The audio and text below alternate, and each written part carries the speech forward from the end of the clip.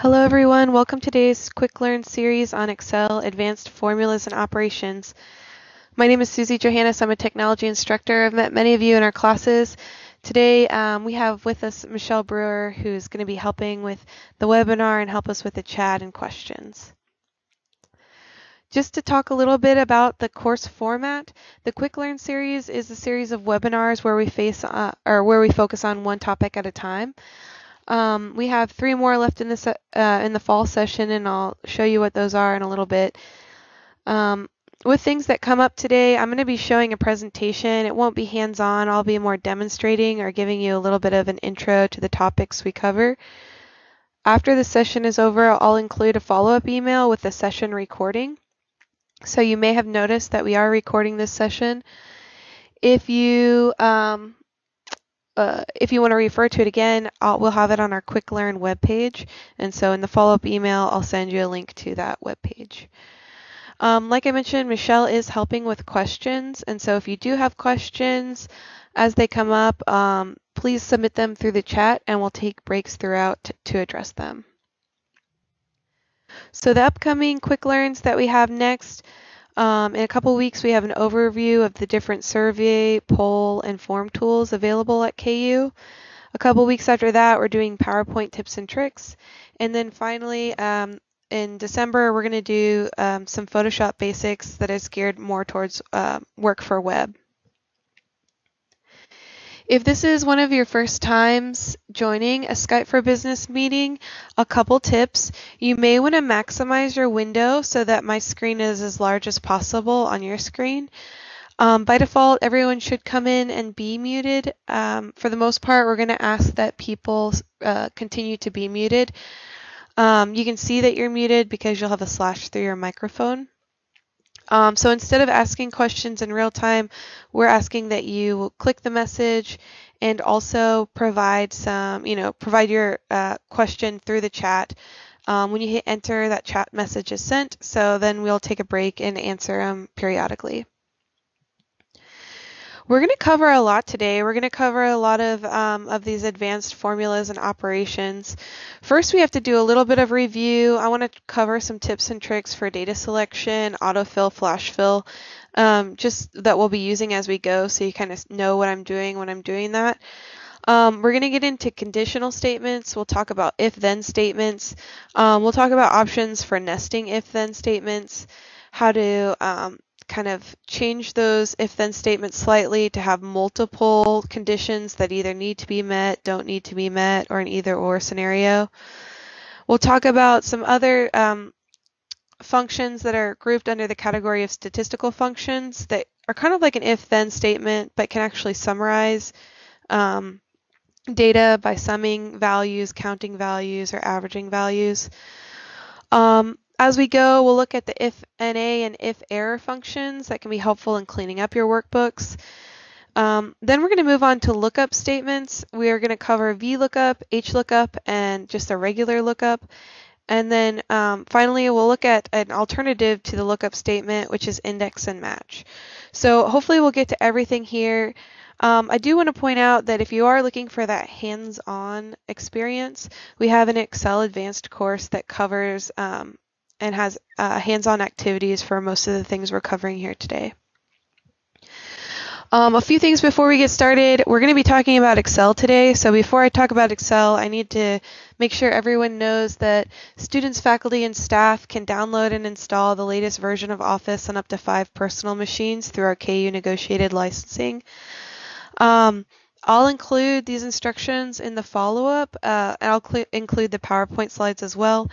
But the main thing is to get to those downloads, you'll log in to mycommunity.ku.edu and click on the Office 365 link.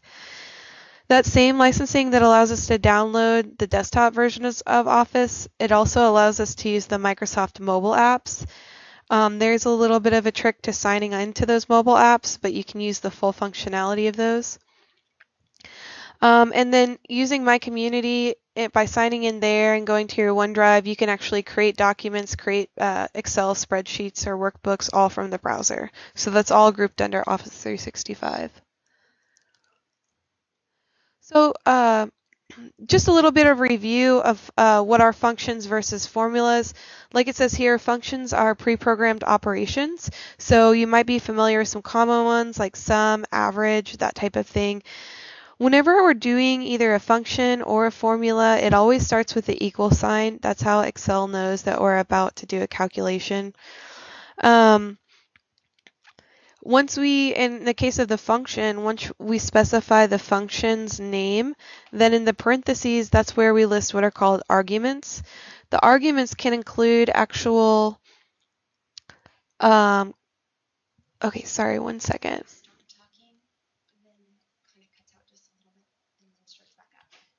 Okay, thank you for letting me know about the audio.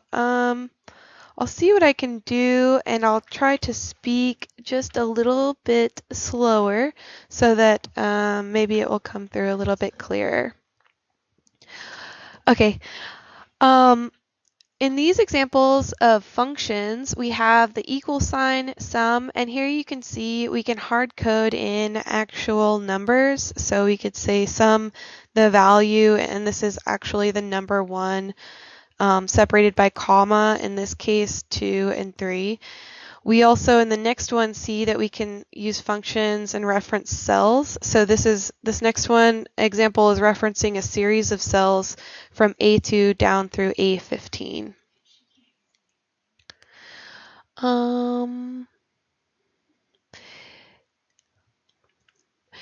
Maybe include the note to have them leave and rejoin again, or include that conference number.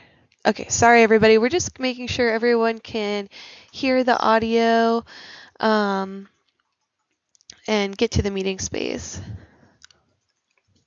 I'll keep going, and hopefully those who can't hear up to this point, they'll be able to check their recording to see that extra information. So when we're talking about these pre-programmed operations, those are called functions.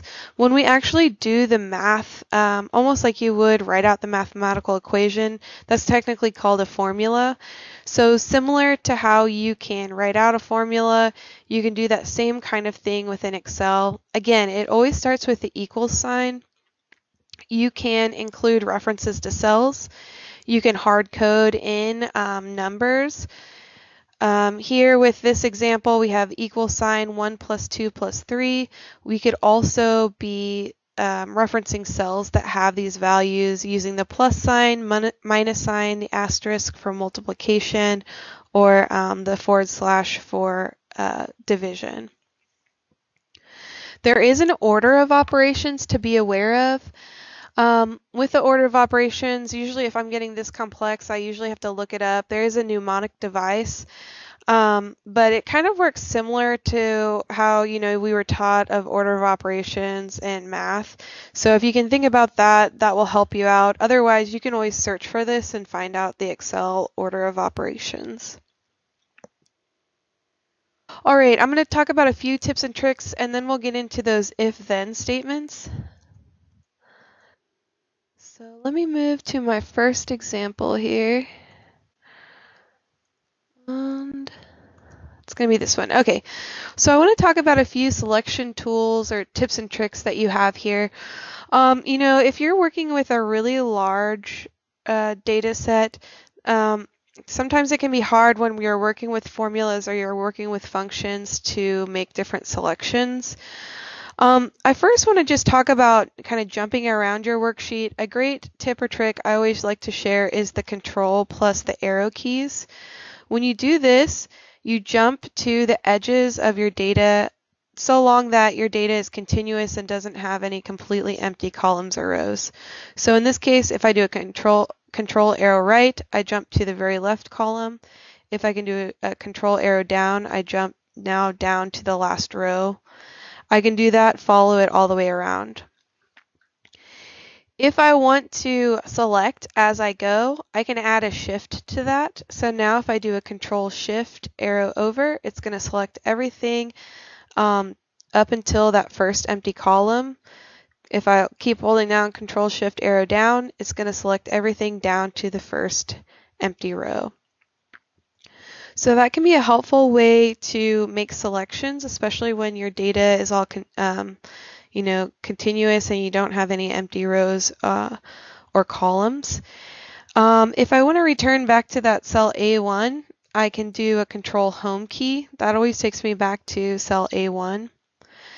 To some extent, Control A will work. So here, if I'm already clicked somewhere in this data and I do a Control A, it's going to select everything in this continuous data. If I can select Control A again, it selects every cell on this entire worksheet. Another way to select every cell in the entire worksheet, another way to do that exact same thing is to click in the upper left-hand corner of your worksheet. That will select the entire worksheet. Just a small note I always like to share, you may be familiar about resizing your columns automatically by double-clicking between the column headings.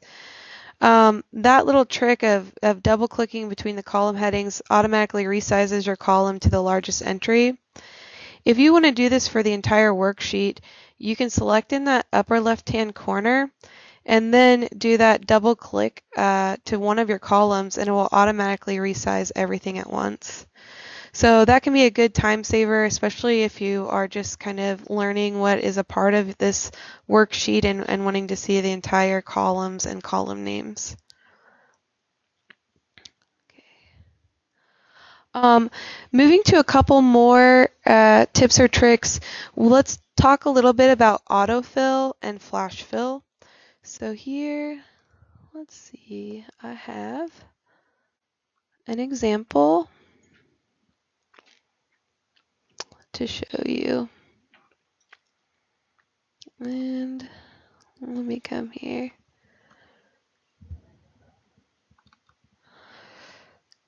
All right, so here in this employee contact, we're not going to cover text functions in much detail, but there is different text functions for joining different text strings.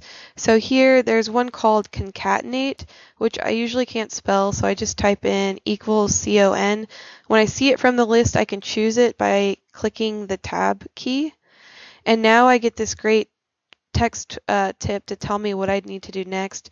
So here to join different strings, I just need to select the strings or the cells that have the strings and then separate them like it shows here with a comma. So the first one in this case is going to be first name. I'll do a comma space and then the cell with the last name. Now I can just hit enter and I have that joined. Now in this case, if I actually wanted a space between the two, I would have to include that as its own text string using a comma between my two other text strings. And the way that I do a space is by doing quote, space, quote. So that means the character of space. So here, if I do that, then I have that joined together. Now, you may be familiar with this, but you can autofill these different, as long as you have your formula or your function in the first cell, you can autofill by hovering in the bottom right-hand corner and then by clicking and dragging down. That works a lot of times. However, if your data set's really long, sometimes you're dragging for a really long time. So a great tip or trick I picked up from someone in one of our classes is that when you see that autofill handle, that little black plus sign, you can double click and it will just automatically fill down to your first empty row. Another way to join text strings is more to use a formula, and this uses the ampersands as the thing to join. So here if we want last name, we start with an equal sign always.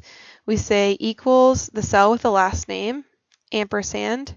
Now here we want a comma space between, so we have to put that in quotes. That's how we do that text string. We do another ampersand and now first name for this option. So here we have that text string joined together. We can fill down to get everything else. Now, if you are a PC user and if you are kind of interested or you do a lot of this, you can use something called flash fill. Unfortunately, flash fill is not available in the Mac versions.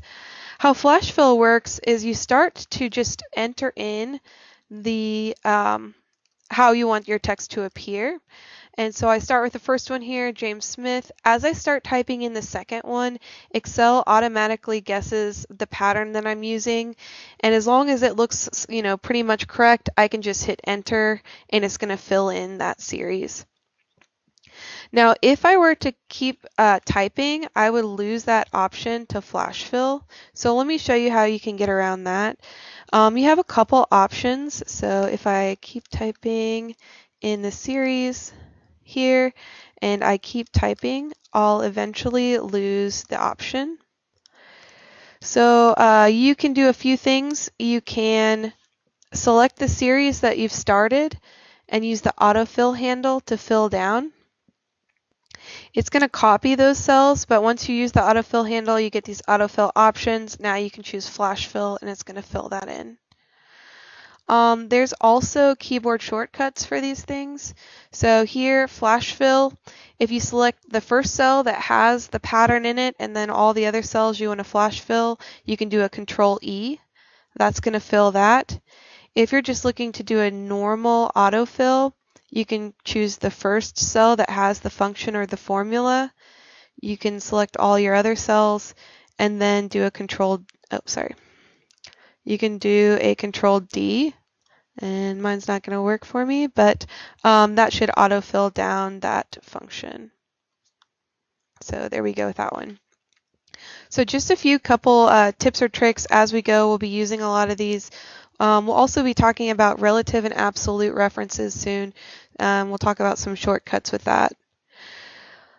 So I just want to move back here. If you could, I'm going to keep moving on, but if you do have a favorite tip or trick or a keyboard shortcut, I'm going to ask you to go ahead and instant message that to us in the conversation we have here in the meeting. We usually pick up a lot of tips from people who are actually in the workshop, so let us know what your favorite tip or trick is. Okay, so we're going to move on to logical functions, and for the most part, we're going to start with the most basic type of logical function, which is the if-then statement. You can add other qualifiers to this, so you can add and, or not. We'll also talk about if error, IFNA. Those can be used to kind of clean up your worksheet so that you don't see error or NA answers. With these, for the most part, we test whether a statement is true or false. And you can do things in here to test whether multiple statements are true or false. And you can use these, like it says here, for numbers, currencies, dates, and text. So just to start off with the most basic if-then statement, this has 3 different values and they're separated by commas. So we start with the function, which is equal if. It starts with a parentheses for our arguments. The first argument is our logical test. So this is going to be a statement such as if this equals that or if this is greater than that. And those values can be actually hard-coded into or entered in, or they can be referencing cells. We do a comma, then we do the value we want to be if it's true. This can just be a singular value, or it could be another formula or function. And then we say the value we want to show if it's false. So here's just an example. We start with the equals if function. Then we have our parentheses, and here we have our logical test or our statement. In this case, it's saying if the value in D2 is greater than 500. We start with a comma. The next thing that we're showing is what we want it to show if it's true. In this case, we want to show a value of 20. If it's false, that's the last thing separated by comma. We want to show a value of 40. There's different operators you can use in these if-then statements. So a lot of this is going to be kind of, what we learned in math class. Equal sign, if we want to say, these values need to be equal. Not equal, a little bit lesser, intuitive, is the lesser than, greater than sign. Greater than, less than. If we want to do greater than or less than to, or less than or equal to, we start off by using either the greater than or less than symbol and then the equal sign. So let's take a look at this and actually see it in practice. Here I just have a worksheet set up and it has just some sample made up data of different orders. Each order has a region, it has a sales rep, it has an item, the number of units sold, the cost per unit, and then finally the total. So in these different scenarios here, we're going to be talking about different discounts, and we're going to say that in these different cases, what they need to do to qualify for that discount. So starting off with this first one, here it says where purchases are more than $500, they get a 10% discount. So that's going to mean if the total is more than $500, they get a 10% discount.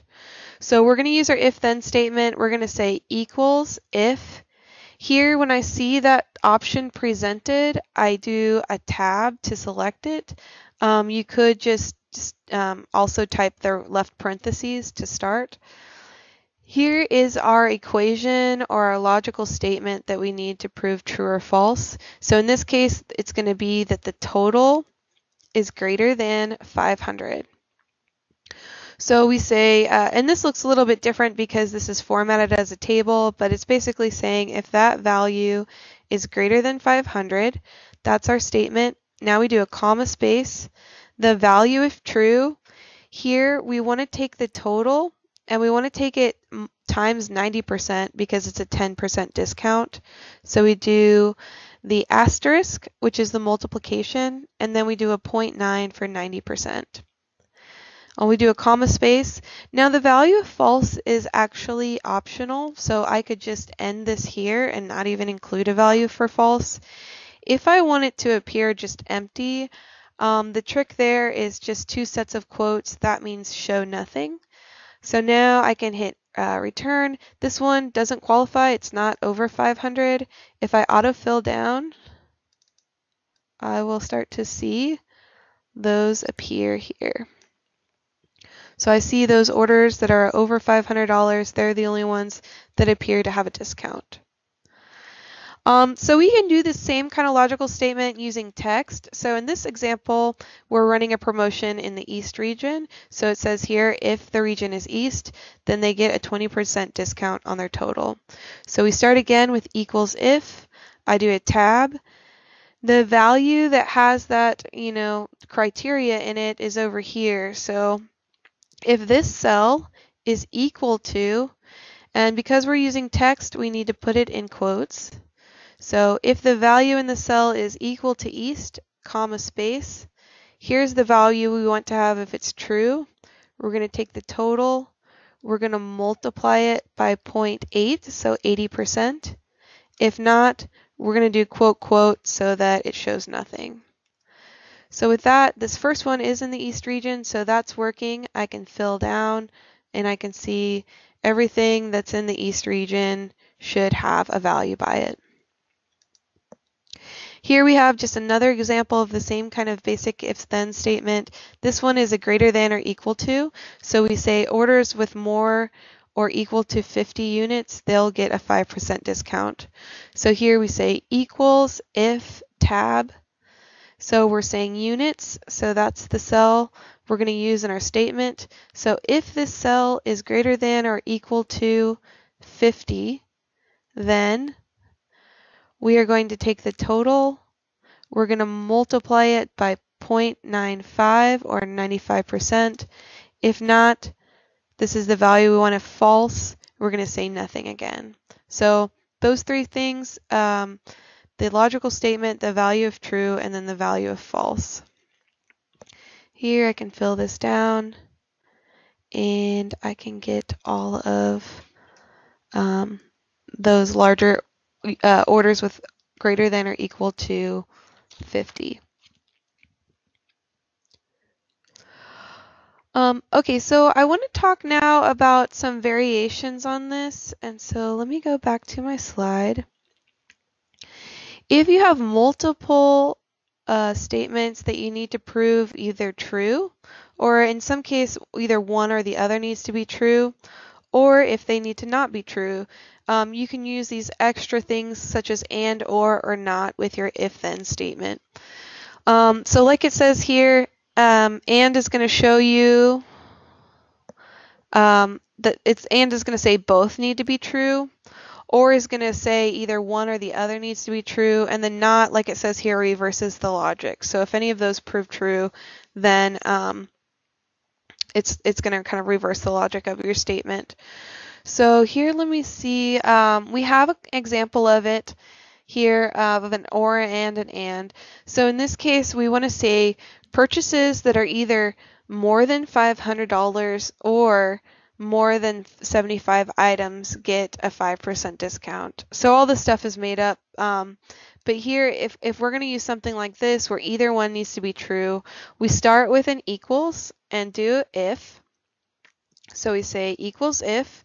Now here for our logical test, here's where we include the word or. So I type in or, I do a tab, and that gets me to my next tooltip. So here it's saying my logical statements, I need to show those and I need to separate them with commas. So the first one is the purchase is more than $500. So that's going to be the total for this row is greater than 500. I'll do a comma space. Now I'm on to my second logical statement, which is that there is more than 75 items. So here, that's my units is greater than 75. Now to end this, I have to click the right parentheses to end that, and I see in the tooltip that I've just concluded that logical test segment. So now I can do a comma space.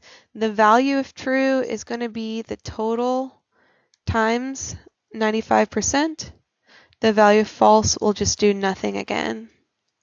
So here, this should have the most items in my list. And so we're seeing a lot of the same things here are showing up. Now in this case, special discount in the East region for this example, the purchase has to be more than $500 and it has to be in the East region. So here's where we start with an equals if. Here, because we need both to be true, we say and I just do a tab. Now our logical statements separated by commas. So we need this cell to equal the word East. We need the total to be greater than 500. We just close the parentheses for that. And now we're on to the value of true. So the value of true, this gets multiplied by 85% for that 15% discount. If false, we'll just say nothing, and we will fill that down. So here we see the most limited amount of things get that kind of discount in this scenario. There's even more variations on these, and when we get to these other variations that I'm going to point out, they're technically referred to as statistical functions. So if you want to go beyond just testing a statement and showing a value, here you can use these different functions such as SUMIF, AVERAGEIF, COUNTIF to actually sum the values if the value in a certain cell matches a criteria. So you can sum, you can average, you can count the number of rows. There's also the same kind of functions that will let you have multiple criteria, and those are called SUMIFS, AVERAGEIFS, COUNTIFS. I believe with Excel 2016, there's even a new if-then formula called IFS, which will allow you to do that kind of thing we were doing with the if and. But here, let me show you some examples of these. So we'll go back. I'm going to hide these because we don't need them anymore. And let me delete this. So here we want to find total sales information by region. So we want to find the total sales of all the sales in the East region. So we need to be able to just choose the rows that have East here in the region field. So the function for this is called equals SUMIF. And this is a little bit different than what we've been doing. So there's 3 different terms that we have to choose. The first says range. That's going to be the range that has the criteria in it. So in this case, it's going to be our range of cells that have all of our different region names. The second thing is going to be the actual criteria. So we'll be able to actually put in the text in quotes, East or if we have a cell that refers to that, we could use the cell reference. Finally, like it says here, the range that has the values that we want to sum. So in this case, we're going to start with that first range, which is our region. And I just select those. I'll do a comma space. Now I'll do it two ways. Here, I know it needs to be east, so I'm just going to put east in quotes as my criteria. Again, all these are commas. I do a comma space. I don't think the space matters. Now I'm going to do the sum range. I'm just going to choose those values there that have the totals because I want the total sales. Now when I hit enter, it just gives me the value of the total sales in the East region. If I want the number of sales, that's a good option to use COUNTIF. COUNTIF is just going to count the number of rows, and it's set up even a little bit different than SUMIF. So I say equals COUNTIF tab. I just have two things to specify. The first is the range, and the second is the criteria. So we're just looking for the rows that have east in it, because that will mean the number of sales. So here I just choose that selection that has those region names, and I can just type east in quotes, and then I should see 11. Perfect. If I want to average the total, that's a different one, which is an AVERAGEIF. It's set up pretty similar than the other ones. AVERAGEIF, I can do the range first, and so it's very similar to the SUMIF. The range is going to be my range with the criteria. The criteria is going to be the criteria I'm looking for. In this case, I have the word east in the cell over here, so I can just choose the cell that has the word east rather than typing it in quotes. And then finally, the range to average, I'm going to choose here that total range. So that's just going to give me the average for each sale in the East. And so I could do this across and fill in all the other ones. In this case, I'll just go through one of these, but if I want multiple things to have to be true, I can use SUMIFS, COUNTIFS, AVERAGEIFS. So here it's set up a little bit differently. In this case, I want sales in the Midwest by the salesperson Smith. So here I say equals SUMIFS. It's got the S on the end. So this is a little bit backwards from the actual SUMIF. The first thing you specify is the sum range. So that's going to be our totals. And here you just start to designate the range with the criteria and then the criteria, and then you do a comma space and go right into the next criteria range and criteria. So you can do almost unlimited amounts of these. Here we're going to say the region has to be Midwest. And then here we have the rep has to be Smith. So then we just get Smith in the Midwest. And so if we remember 7548, we can actually kind of filter down and just check our work here. And so we can say that down here in the corner. Let's see, or I can say, because this is a table, I can say give me a total row in the table tools, and I can see that was the exact same value. Okay, just building on this for one more example, a lot of times when you're doing these things, you can use them on text values. So luckily in the example we had all of our text values such as East, West, Midwest, that type of thing, they were all kind of consistent.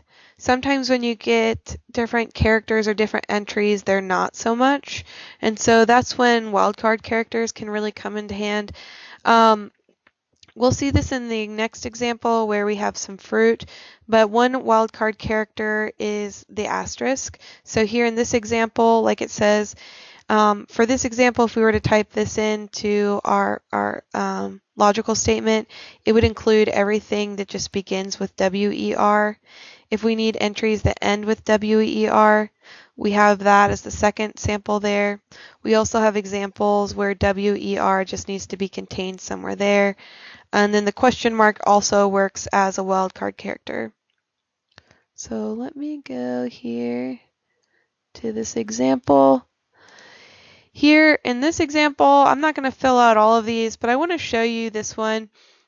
We just have the different maybe orders, and they're repeated here. So there's two different orders for apples.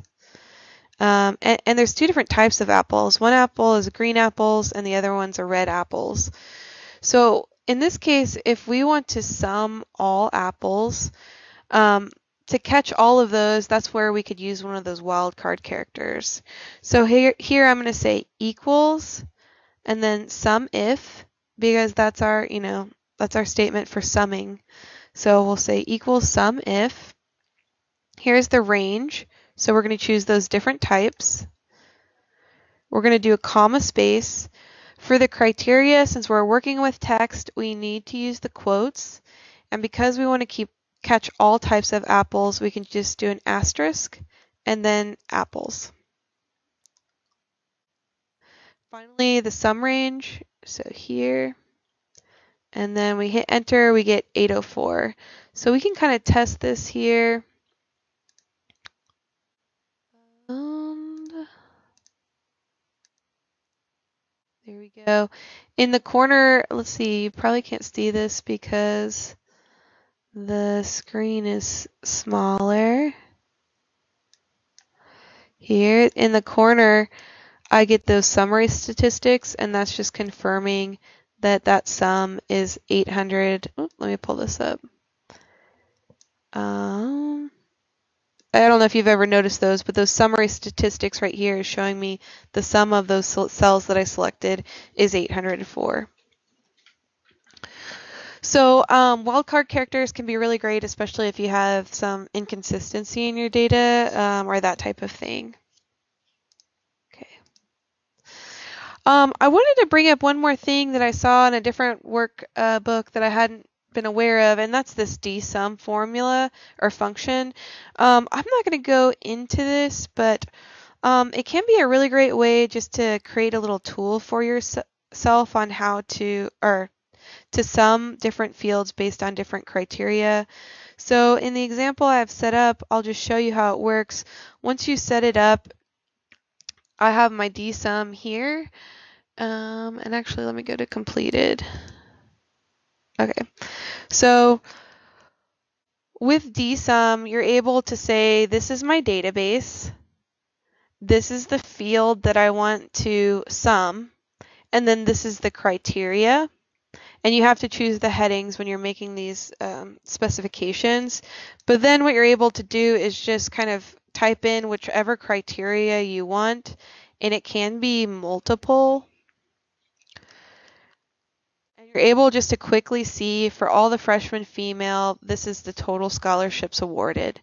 So you can do this in a bunch of other ways. I mean, we could do this with SUMIFS and different things like that, but this is kind of a nice way if you want to create a little tool like this for yourself to see these summary statistics on how to do that.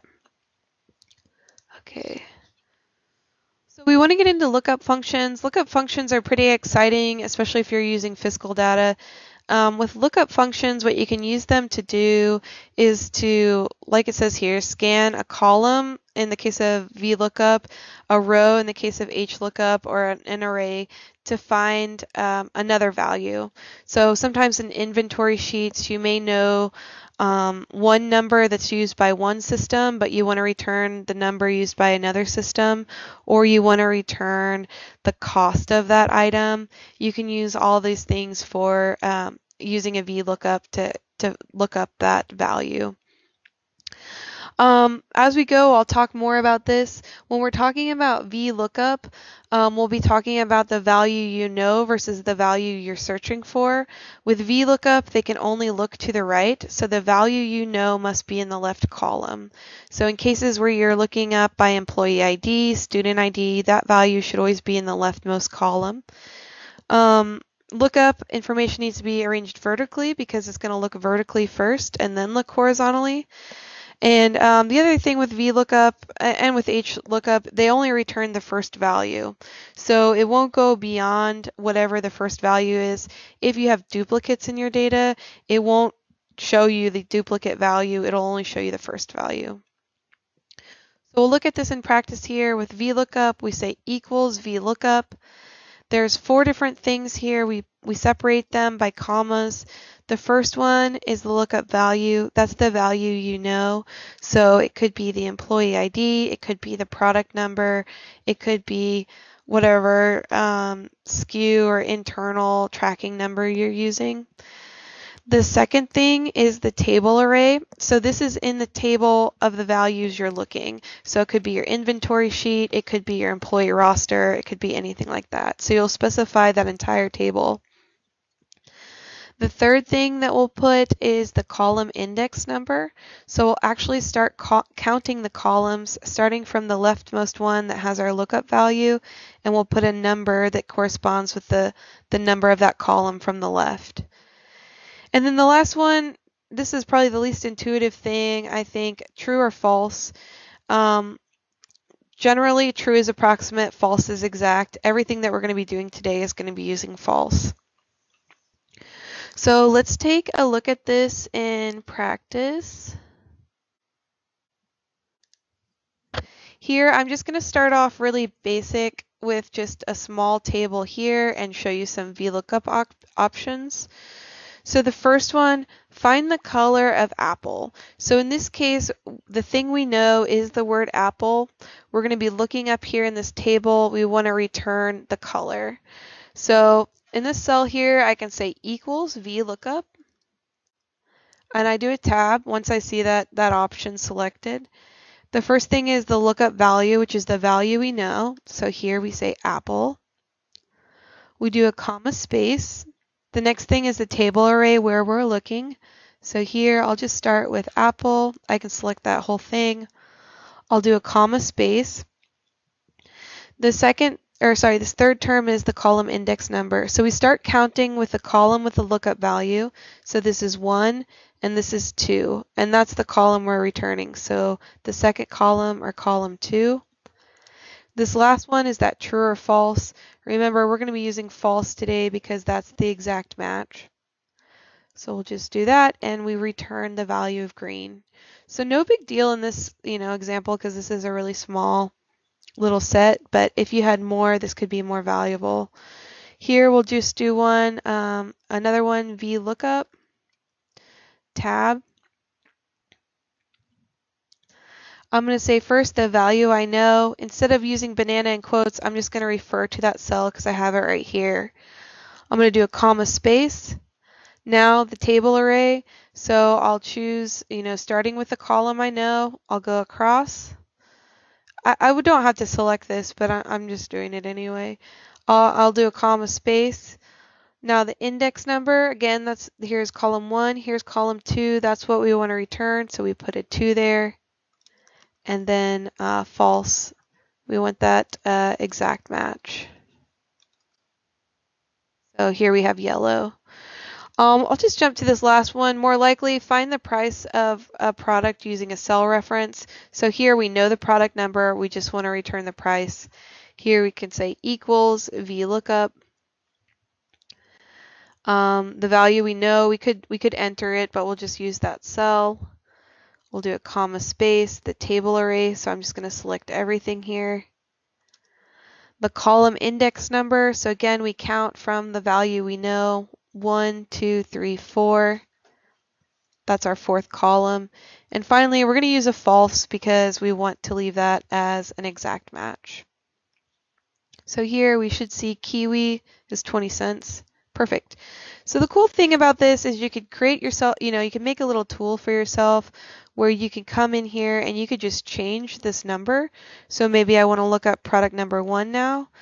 Whenever I change that number, this is all dynamic, so that's just going to change to be show me exactly what that value is. So we used VLOOKUP because we wanted to scan first. Oh yeah, we have a great question there. If the data is 001, or sorry, 004. That's a good question. In this case, instead of using that trick or that workaround, we formatted this as text. I'll have to double check, but I think it should all work out the same. So I'll have to check to make sure.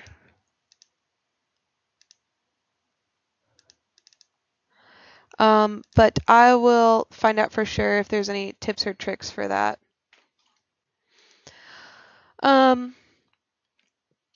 VLOOKUP, so here we looked down this column vertically first to return the values over here.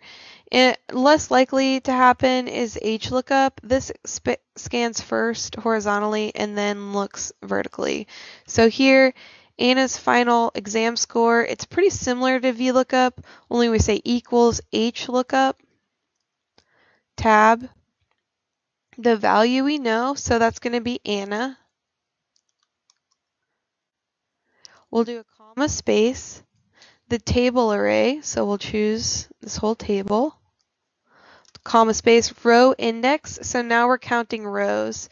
We start with the first one with the value we know, 1, 2, 3, 4, 5, so that's the final exam. And finally, we're going to do a false for the exact match. So here it should be, yep, Anna got a 99% on that final exam. We could do the same thing with Matt, only we could use the cell reference instead of how we did with Anna when we actually put her name in quotes. One thing that will come up a lot when we're using VLOOKUP, and especially if you autofill down or anything like that, is this intuitive way that Excel autofills your functions and your formulas. So you've probably seen this, but when you autofill down by default, Excel will move all of your references to be relative to the position of the cell where it's being copied. So as we're moving down, it's going to move down in your references, or as we're moving to the right, all of your references move to the right. Those are called relative references. In the case of lookup, a lot of times, or VLOOKUP or HLOOKUP, a lot of times we don't want that to move with us because we're always referring to the same table. So your inventory, range of data is always going to be the same or something like that. In that case, in that formula or in that function, we'll want to use something called an absolute reference. You can see an absolute reference is absolute because it has dollar signs before the the column letter or the row number. There's also mixed references that allow you to change rows but not change columns and vice versa. There's a keyboard tip or trick here. As you're entering your function or your formula, when you're entering the cell references, if you click on the F4 key, that will make your references absolute.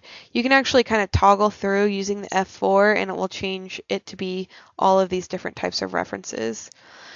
Some way to get around this type of absolute reference, if you format your data as a table, so you might be familiar with that, but you can select the data and do a Control-T to make it a table. That will always be absolute. Or if you're familiar with named ranges, which we'll see in a later example, that will always be absolute. I keep saying a later example, but we're running out of time, so we'll get to it.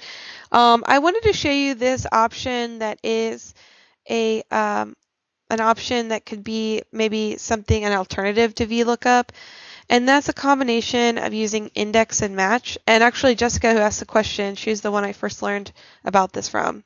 So with index, what you can do is you can say, from this table array, which is the first thing you say in your function, show me the value that's in this row number and this column number. So it's almost like you have a coordinate, and so you know the row's number, you know the column's number, so you're asking it to show you the value in that table in that row and column. How you get that row and column is most likely by using two different match functions. So match allows you in a table to say, this is the value I know, these are the cells I'm searching, and this is the match type that I want. And then basically you can say, show me the row number, show me the column number. So I just kind of use this or set this up with fake data. I probably don't have a whole lot of time to go through it in detail, but I'll include this example in the follow-up so you can use it and you can change it if you want. So what I have here, there's two things. One, there's a little rate sheet. So we have internal rates and external rates, and then we have different services. So in our invoice sheet, we want it to show specific rates, but it's based on two things. It's based on the client type and then on the service. So basically, there's a few things set up here. You don't have to do this, but right here in this field, this is using data validation. So in this case with data validation, you're able to say, only let the person choose between the items presented in this list. You find that data validation option here under data. There's a data validation option. So this is set up to be the option of either internal or external. This is set up to also have data validation to only show the services that are listed here. It's only showing these options listed here under services. So here for the row match, that's just using that match statement. And it's basically saying use the value here. And then it's saying go to the rate sheet here, and in this series tell me, you know, which row it is that value appears. So let's see, in this case consultation, it should appear here as the first row. A similar thing is happening with column, only it's saying match this type. So it's saying match the client type and tell me which column it is. So here there'd be column 1 and column 2. So here column 2 is what should show for external, and that's what shows. Finally, bringing this all together is this index. So it's saying from the rates worksheet, show me what's in, and there's specific cells that are chosen here. It's saying show what's in row 1, column 2. So that's a little bit more advanced index match, but I'll include this if you want to try it out. There's the completed for you to check, and then there's also an invoice without any of that filled in. The thing that I've also done here, which can be a helpful way to do things, is I've created a named range for these different values. So I kind of alluded to that. But if you're going to be selecting the same values over and over again, you can give it a nickname in Excel. The way that you find that is under formulas. You see the name manager here. You can define names this way. So let's see. We have a few here. I'll just show you an example of this. If I have these over here somewhere and I want to give them a named range or make them a named range, I can just select those, say defined at name, and give it the name. So the cool thing about named ranges, when you select the cells, the named range shows up here, but when I'm writing out those functions and formulas, I don't have to go and select those cells. I can just type in that nickname and it's going to reference those cells. All right, well, we did run out of time to go into more detail about index and match, but you know, I'll include some Microsoft web pages that talk more about it. It's good to know just that it exists. So let's see, I'll pause for questions at the very end. I want to talk first, if you're interested in training, we do department training. So if your group wants to learn more about VLOOKUP, more about these advanced formulas and functions, we can set that up for your department. The best way, you can either email us at training@ku.edu, or we have a request form on the technology.ku.edu website. We also have all of our instructor-led workshops. We offer at least one a month on advanced formulas and functions. You can find those at workshops.ku.edu. And if you have a specific problem you're trying to solve, sometimes a desk side coaching session is the best. You can request one of those again by filling out that form on our website. We do have those. I didn't take out the one today, but we have additional sessions coming up for in the fall. You can sign up for those all at workshops.ku.edu. So let me, for anyone who needs to leave, you're welcome to leave. I'll follow up with those different resources I mentioned, a link to the recording, that type of thing.